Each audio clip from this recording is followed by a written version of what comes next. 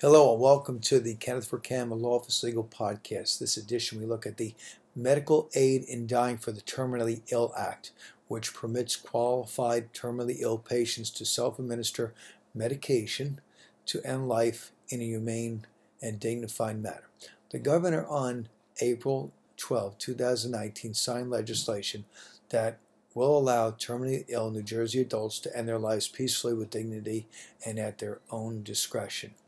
The patient's attending physician and consulting physician must both determine that the patient has a life expectancy of less than 6 months or less, has the capacity to make health care decisions, and is acting voluntarily in order for the patient to obtain this medication.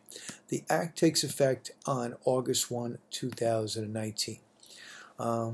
This will provide a humane choice for terminally ill patients who experience tremendous suffering and pain. It offers the freedom of choice for those with no hope of surviving beyond 6 months to end the suffering in a dignified way.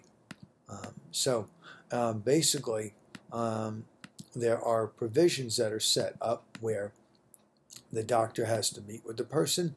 The patient's attending physician can't be a witness. There's a written form that is required to include indication whether or not the patient was informed the patient's next of kin, and there has to be, again, it can't be someone that's dumped off by a relative in a New Jersey hospital from out of state.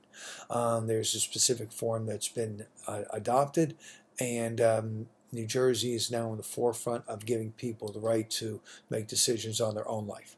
For other information on this law and on wills, powers of attorney, living wills, contact Kenneth Verkam's office and visit our website, njlaws.com.